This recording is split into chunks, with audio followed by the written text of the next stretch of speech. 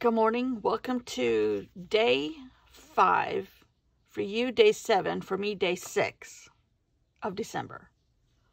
Day 5 in the daily, December daily. Day 6 on the calendar. Day 7 on the calendar for you. That way I can't get confused, right? Right. Let's see what happens. Okay. Good morning. We had Allie Edwards she did the backside of her circles, which she didn't do anything. She had one, I think she called them felt or acrylic circles or something. She had one here. That was it. But hers were vellum, so they were transparent on both sides and kind of, oh, I do need to do something with that. So, but I need brown. Oh, I just happen to have some brown.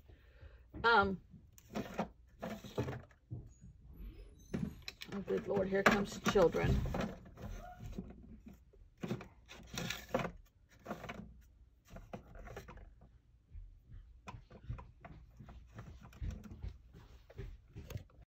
So I got my tape on and I'm trimming the edges. I really like that tape. I don't know where I got that one from. So I am doing a day in the life. Can't talk. Sorry, brain dead. A day in the life of Ebenezer Scrooge. And I started to say it to you and talk you through it, and it's like, it's going to take me too long.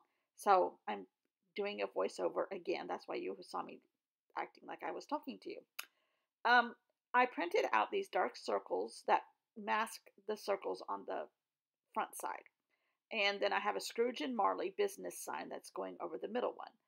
And then on the right, I have my Bah Humbug pre-made foundation page of a hat, a Dickens hat, and it flaps open, and I'm going to do some journaling in that and adding some more pieces of the map. And then on this side, I'm working on his schedule, a day in the life of Ebenezer Scrooge. Allie Edwards had gorgeous rectangles, and she did some shaker cards, and she did those as foundation pages. Good for her. I'm not doing that.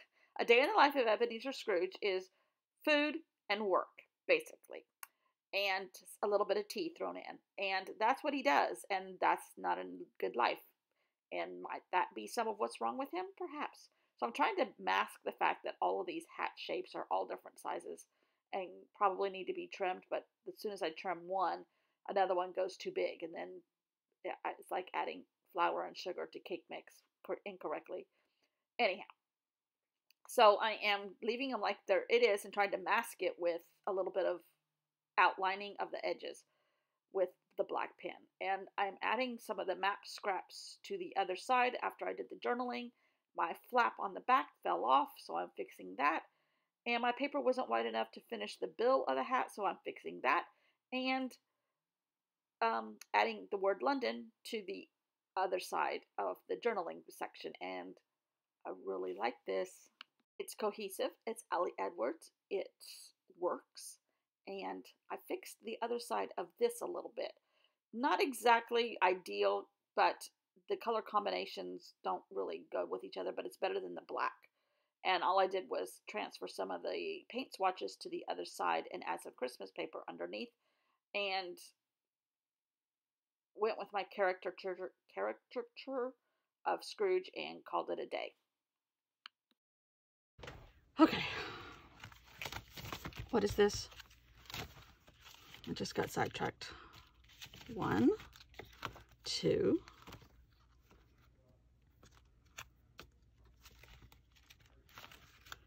3, which I'm going to put there. 4, which I did. 5. I cut out a bunch of numbers. All right, where are they?